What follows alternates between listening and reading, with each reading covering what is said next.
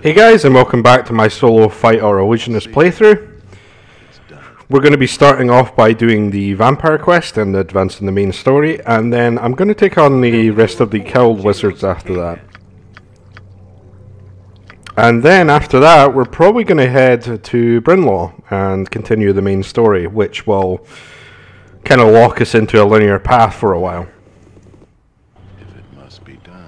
I could also go to the Umar Hills and do that quest first, but I probably just want to advance the main story and then do all the other side quests that I've not done so far. I don't know if I mentioned it outright, but the Ring of Gax makes you immune to the effects of Cloud Kill, which means I can just drop it at my feet for fights like this. Obviously it's not going to work on the undead as we're going into, but makes this fight a lot easier. And we pick up the figurine that summons the spider, which I might keep around because it could be useful. I'll see.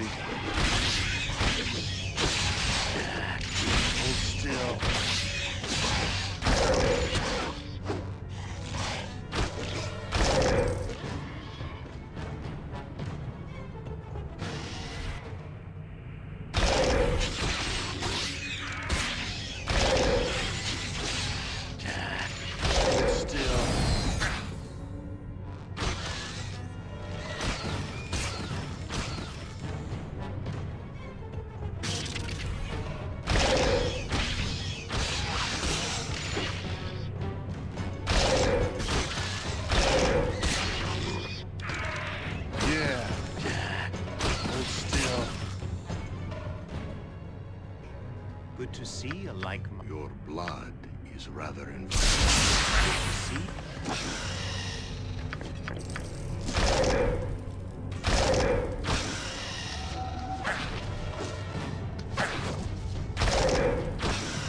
Let's do this quick and pain.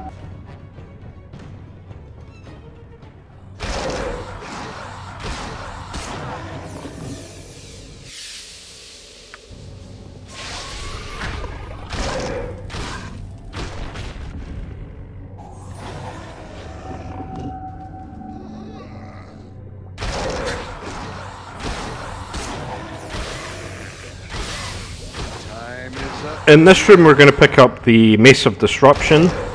It basically works like a insta-kill effect for the undead if they fail their save with a -4 penalty. I might not actually use it that much, but I did decide to pick it up here because it may have some uses to shorten some fights later in the game against undead. Which is why I got the Lithium ore, because I can upgrade it at Cromwell. But as you can see, even with no buffs up, like no mirror image, no stone skin up, I'm actually not taking that much damage from these enemies, and I can regenerate the health from the Ring of Gax as well. No effect.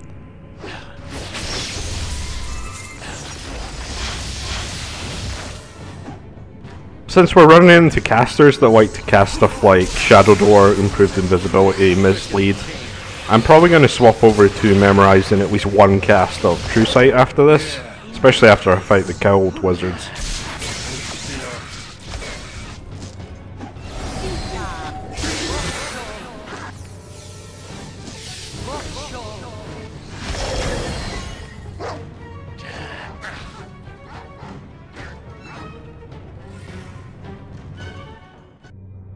I'm willing. Time is up for you, life.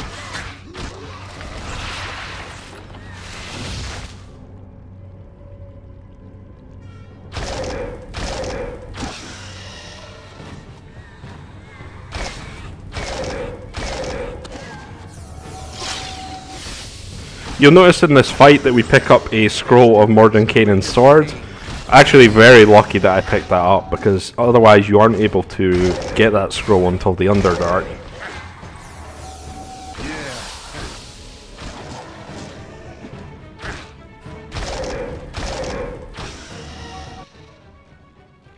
We also hit the 3 million experience mark, which means we get 2 high level abilities because we leveled up both as a mage and a fighter at the same time. So we can't pick any of the level 10 mage spells. but I end up taking Critical Strike, and there's two reasons that this is beneficial. So the first is any attack that you make during Critical Strike will roll a 20, even if the game doesn't display it as a 20, so it will always hit. So that means against any enemy we will be hitting. And for enemies without helmets, like the undead for example, we will be critting for extra damage as well. The nice thing though is, if you wanted to, you could take two-handed weapons and then take a bunch of Greater Whirlwinds and just use those. For example, I could take Greater Whirlwind and then use Staff of the Magi to hit 10 attacks per round. Unfortunately, you can't have Greater Whirlwind and Critical Strike active at the same time because they only last one round. So I end up testing Critical Strike against this guy here. Even though enemies do become immune to crits eventually, it is still useful for the automatic hit. And you'll notice I did 36 and then 46 damage with a one-handed weapon as well.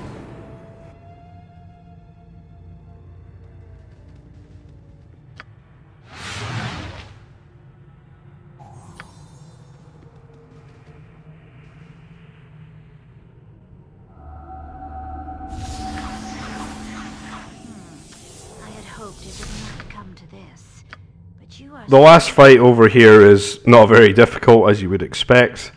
Of course, the slow helps with any sort of melee opponent.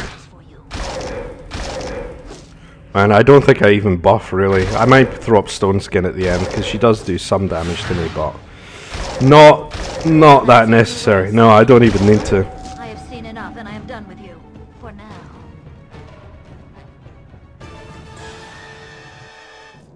Yeah, I'll see to it.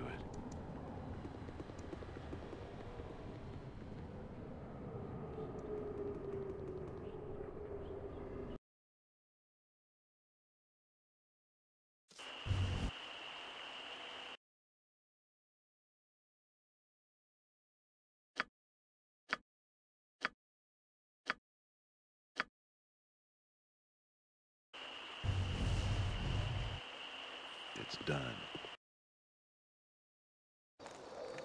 I'm there.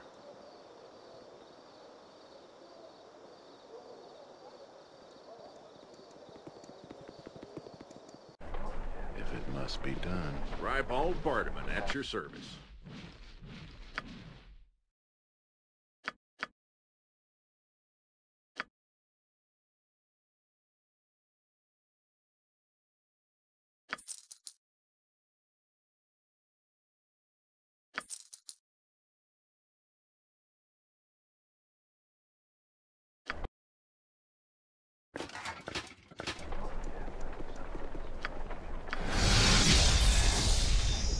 I don't usually speak to the likes of you, but hello.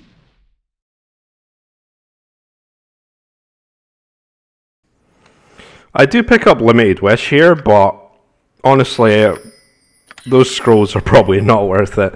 The vendor also has stuff like symbols, but I feel as though I'm pretty much never going to use those, most likely.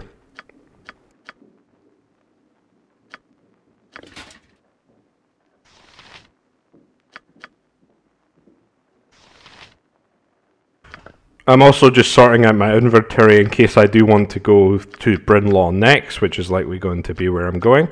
Forwarding the story a little bit. So I'm basically going to be taking the Shield of Baldur on because I'm eventually going to run into some beholders. And I'm also going to upgrade the Mace of Disruption, so I take the Ilithium ore out as well. We're going to get a bag of holding very quickly into Brynlaw, so inventory space generally isn't a concern too much at this point. I hope this is worth it.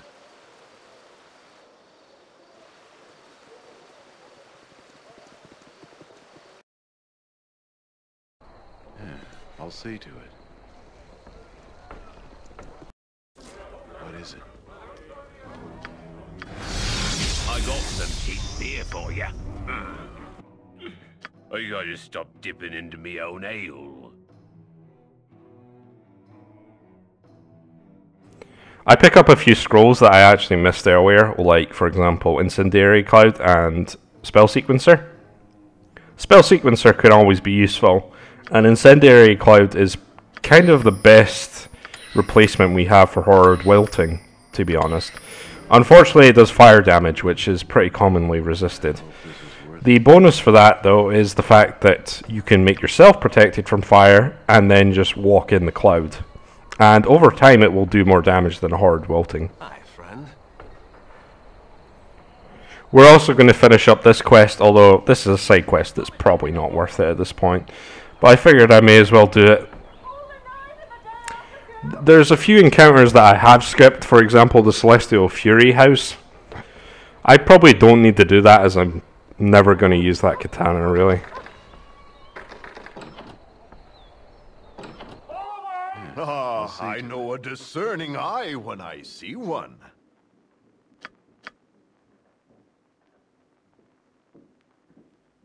All right, you and me. Let's go.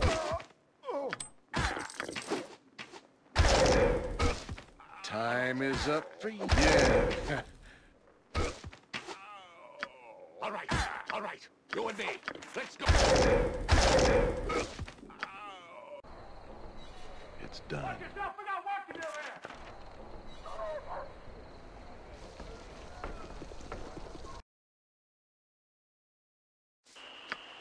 I'm there. If it must be done. The Morning Lord welcomes you to his sight. It's probably best left to me.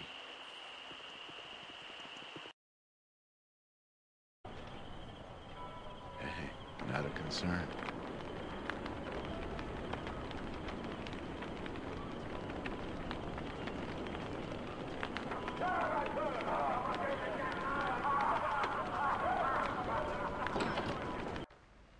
Your This is chattering's worth it. starting to wear on me nerves.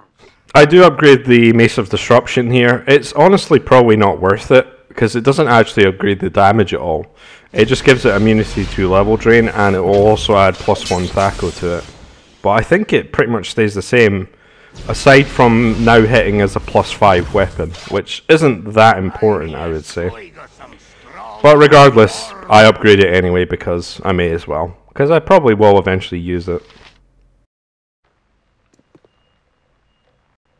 I hope this is worth it. Yeah, I'll see to it. So we're going to be taking on the Cowled Wizards now, after we run this vampire encounter.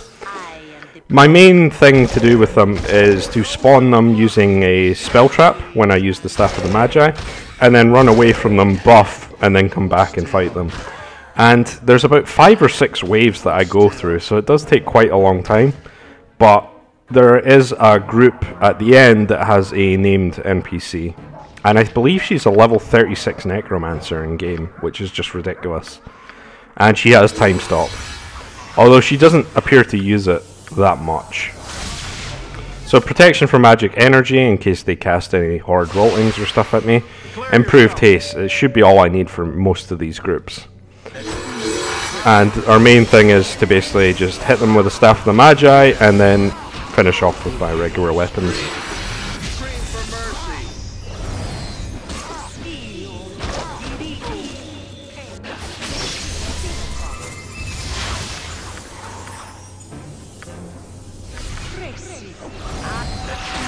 Quick and painful.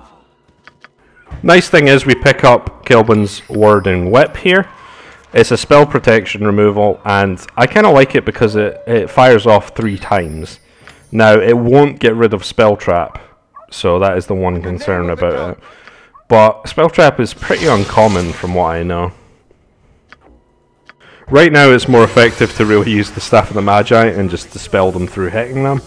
But later on, I'm likely going to need to throw some spell debuffs, or spell removal, at dragons and stuff like that. Declare yourself.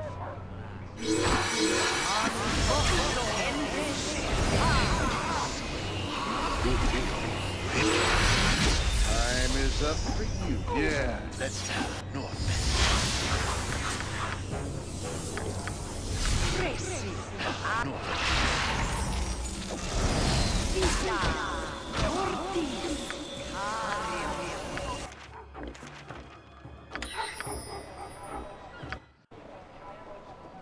In the name of the council, I am here to...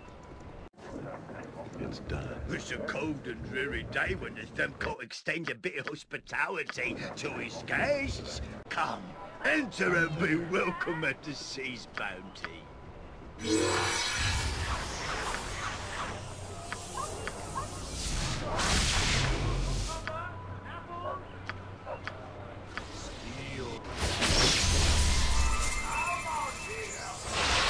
Declare yourself.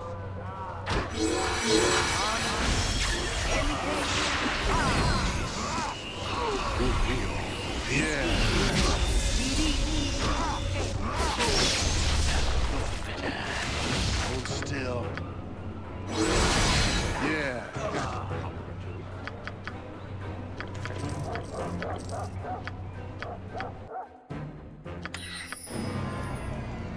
If it must be It's a done. cold and dreary day when the them can't extend a bit of hospitality to his guests. It's probably best left to me. We also run into another vampire fight here, and I think I cast Stone Skin and then go, oh shit, that summons the wizards. So I have to run away a bit. It might be a bit cheesy in order to summon them and then, you know, run away and buff up. But you could do that by buffing inside houses as well, so. Plus, all I'm really casting is Spell Trap and then Protection from Magic Energy and Improved Haste, which I probably could cast if I just went up to their face anyway.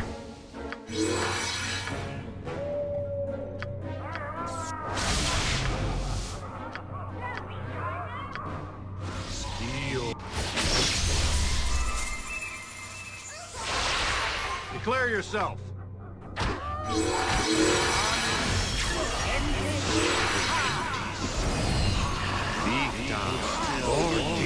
Scream for mercy.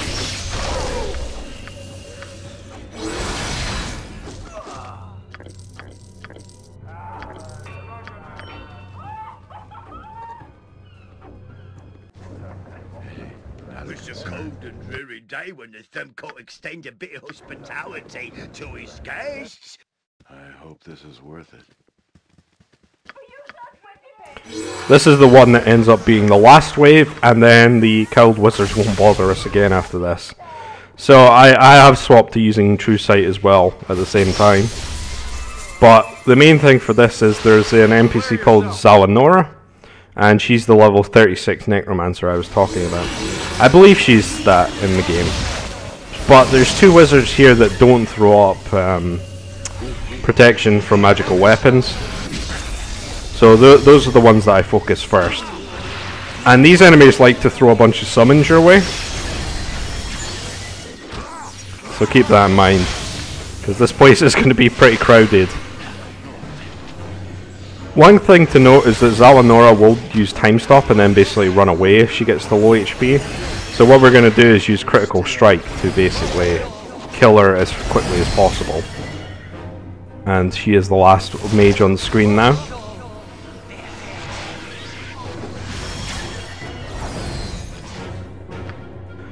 And then we managed to dispel her, bring out Critical Strike, and I think she dies in like 3 hits, yeah. After we dispel her, it's really easy to kill mages, as you would expect. So I don't think she actually dropped anything really that worthwhile, as I recall. There were some necklaces dropped that can sell for about 1800, which is nice. But aside from that, I didn't get too many scrolls I didn't have apart from Kelvin's Warding Whip.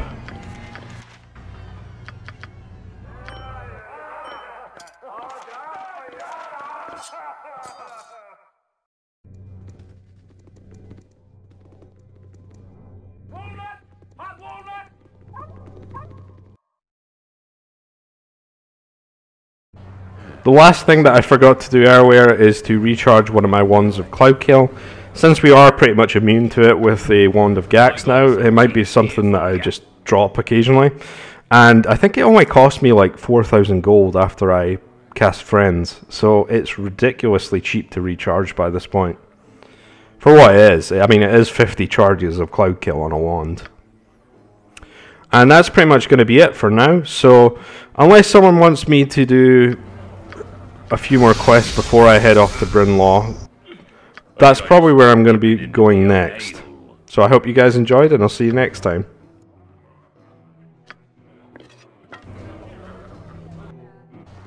I hope this is worth it.